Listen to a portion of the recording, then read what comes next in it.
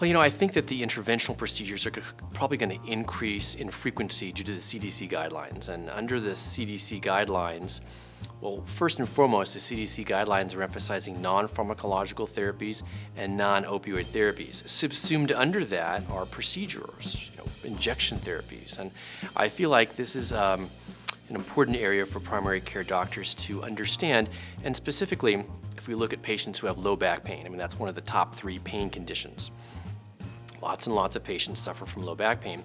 Well, the etiology can be multifactorial, but if patients have back pain and shooting leg pain, for example, those are typically good candidates for epidural steroid injection. So I think that's important for primary care doctors to keep in mind. Again, back pain and shooting leg pain. If they just have back pain alone, they're typically not good candidates for epidural steroid injections. And frankly, the same process, the same theory exists in the neck. If patients have neck pain and shooting arm pain, it's that shooting, that radicular component of pain that can be treated with the epidural steroid injection.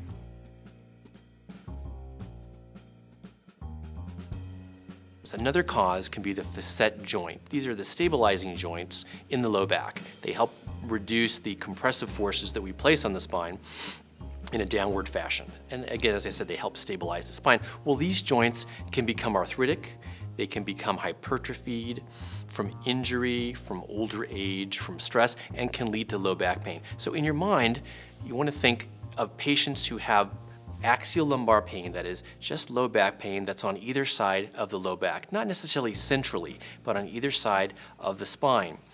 In those patients, think in your mind of a differential of facet joint mediated pain. Those patients can benefit from what we call medial branch blocks. That is, there's a small nerve that provides sensation to those joints. We can block those with a little bit of local anesthetic. If patients respond well to those blocks, report significant pain relief, the follow-up procedure to that is called a radiofrequency denervation procedure. And that's where we use a device that uses hot heat therapy to denervate, to deactivate that small little sensory nerve to provide more sustained relief. So it's important, I think, for the primary care doctor to keep in mind that if patients have low back pain, not central, but on either side of the spine, it can even be in the buttock area, sometimes the legs, that the facet joints may be the cause. So think about referring those patients to a pain specialist who does interventions.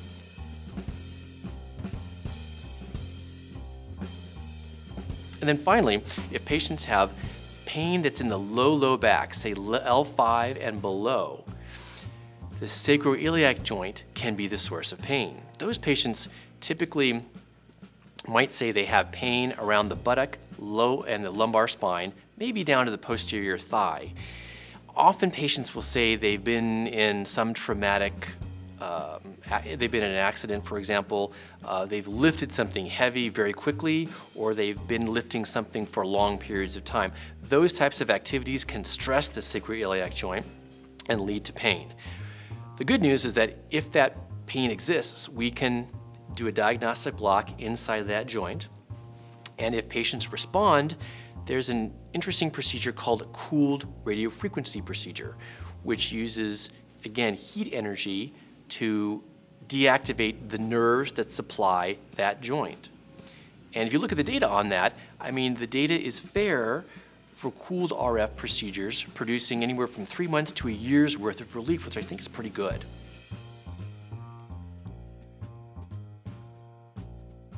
This is a burgeoning area in the market. The market is skyrocketing with respect to the use of neuromodulation and specifically spinal cord stimulation for the reduction of pain. I think it's important for primary care doctors to keep in mind that patients who have had spine surgery and unfortunately who continue to have low back pain and shooting leg pain are good candidates for spinal cord stimulator procedures. It uses tiny doses of electricity along the length of the spinal cord to interrupt pain signaling from the cord to the brain. It's a safe procedure, it's reversible, meaning that in time, if we need to, we could take the stimulator out. But there's great value, I think, in considering spinal cord stimulation in patients who specifically have had what's called failed back surgery syndrome, or who have other causes of low back pain that are intractable that lead to back pain and shooting leg pain, and for that matter, neck pain or shooting arm pain.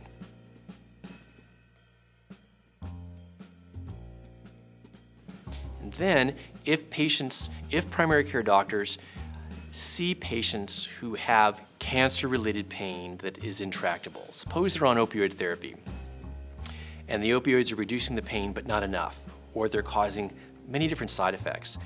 Well, the intrathecal pain pumps that use tiny doses of morphine, tiny doses of local anesthetic like bupivacaine directly to the spinal fluid can really be helpful because the doses are small, the medication bypasses the gastrointestinal tract.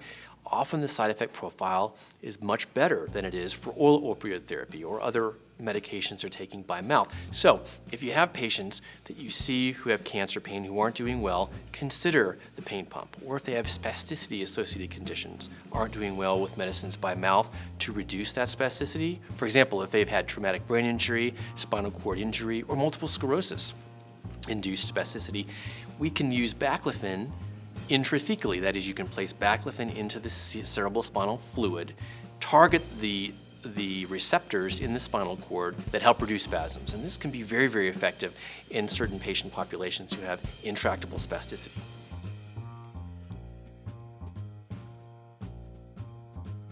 If we look at, again, neuromodulation, that is sort of using tiny doses of electricity to reduce pain, the technology there is ever expanding. We have now 6 companies that manufacture the spinal cord stimulator device, and some of them are quite innovative.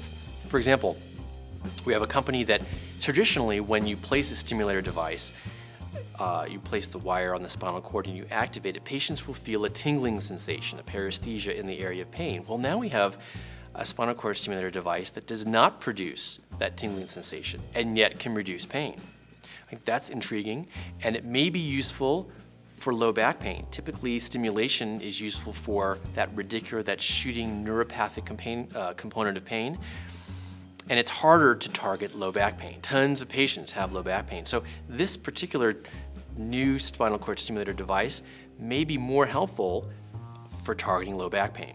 There's also a new peripheral stimulator device that was recently launched just a couple of months ago that uses something similar, a small, very thin wire that's placed subcutaneously for patients who have peripheral neuropathic pain, say in the shoulder, maybe the inguinal area. And I think that's innovative, that's new, and it's very non-invasive. So I see that as offering yet another modality, another procedure for pain relief in patients who have chronic pain.